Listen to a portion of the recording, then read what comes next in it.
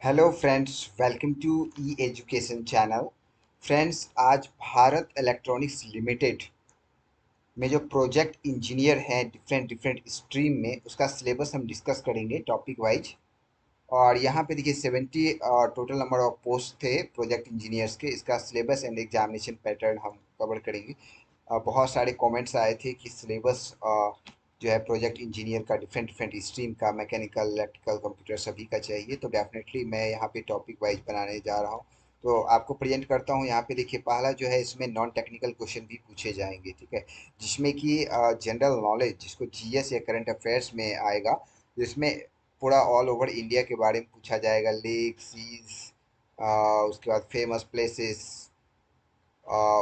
Like ये internal India का जो लाइक ज्योग्राफी, हिस्ट्री, ये सारा कुछ जो है पूछा जाएगा।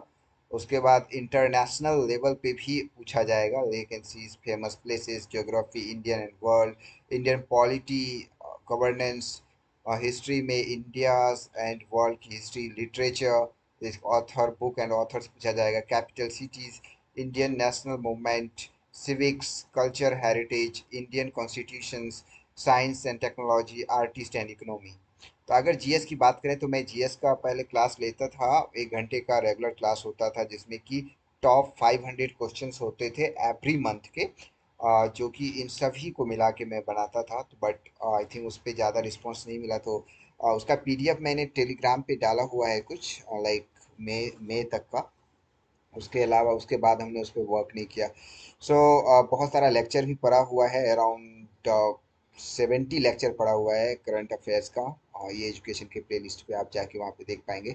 सो नेक्स्ट जो है हमारा जनरल इंग्लिश पूछा जाएगा, जिसमें कि वन वर्ड सब्स्टिट्यूशंस है, स्पेलिंग है, आइडम एंड फ्रेजेज है, डिटेक्टिंग मिस स्पेल्ड वर्ड पूछा जाएगा, और फिल इन द ब्लैंक्स पूछा जाएगा, सिनोनिम्स एंड एंटोनिम्स पूछा जाएगा, इम्प्रूवमेंट, एंटोनिम्स एंड होमोनिम्स, मतलब सिमिलर होता है, और सिनोनिम्स एंड होमोनिम्स दोनों सेम ही होते हैं। तो यहाँ पे देखिए close passage, shuffling of sentences in the passage, comprehensions, shuffling of sentences, part, spots of the error। तो ये इंग्लिश का सेक्शन रहेगा।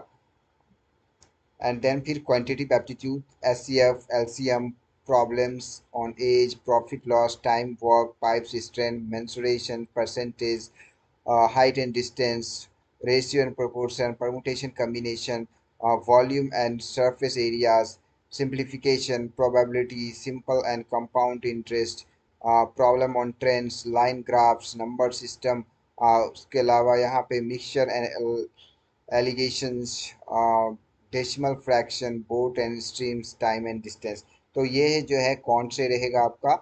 एंड फिर रीजनिंग का यहाँ पे आप देखिए जो है, कुक्स and clocks and calendar, time line और arrangement, problem solving, number series, detect directions, embedded figures, coding, decoding, non-verbal series, symbolic, जो है reasoning, judgement, alphabet series, mirror image, analogy, decision making, clubs and dice, अर्थमेटिकली reasoning, number ranking, blood relation, visual memory. तो ये सारे रहेंगे। उसके अलावा mechanical का देखें तो थर्मोडायनेमिक्स से क्वेश्चंस रहेगा, राइट।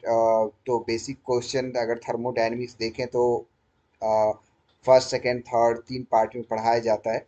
बट इसमें जो है थर्मोडायनेमिक्स से ऑल ओवर कुछ भी पूछा जा सकता है ना। First law, second law, third law and thermodynamics के RAC chart and all these thing, तो इसमें कुछ भी पूछा जा सकता है। स्पेसिफिक चीज़ें यहाँ पे मेंशन नहीं की गई हैं।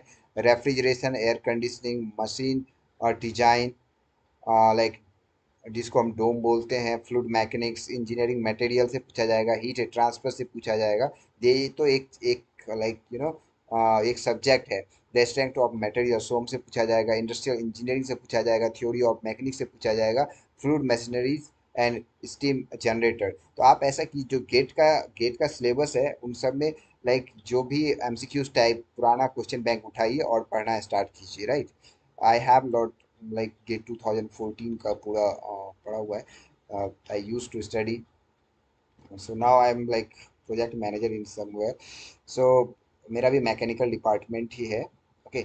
सो कंप्यूटर यहाँ पे देखिए कंप्यूटर में पूछा जाएगा operating system and office productivity tools, Microsoft Windows overviews and usual of PDFs, Microsoft Office, MS Outlook, MS Word, including advanced features, file and folder management, internet familiarities, usage and emails, understanding wide areas network, wireless LAN, and connecting LAN to WAN, right? Information to Internet Explorer, usage and various options sitting available. तो ये चीज़ें computer से रहेंगी। उसके बाद trouble shooting installation and best practices, understanding storage devices, burning DVC DVD CD, how to use DVD CD Rome and the floppy, using FTP for uploading and downloading of data from internet, information on scanner software, usage and configurations, task taking data on and from a flash drive, pen drive, using data and resources from local area network. So electrical के लिए AC fundamentals, power electronics and drives, utilization of electrical energy, basic electronics, network theory, magnetic circuit, measurement and measuring instruments, estimation and costing, analog and digital electronics, power system, electrical mechanics, basic electrical engineering concept. तो ये electrical का है. And then this is the electronics engineering basics of circuits and measurement system, analog electronics, signal system and communication control system and process control, electrical and electronics measurement, digital electronics, transducers, mechanical measurement, industrial instrument, analytical optical instrumentation.